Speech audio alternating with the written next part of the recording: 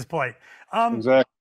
so you're in your motorhome there, or you're at home in Jupiter, and it's late at night. You look over and Brenda's snoring away, and you need a little snack.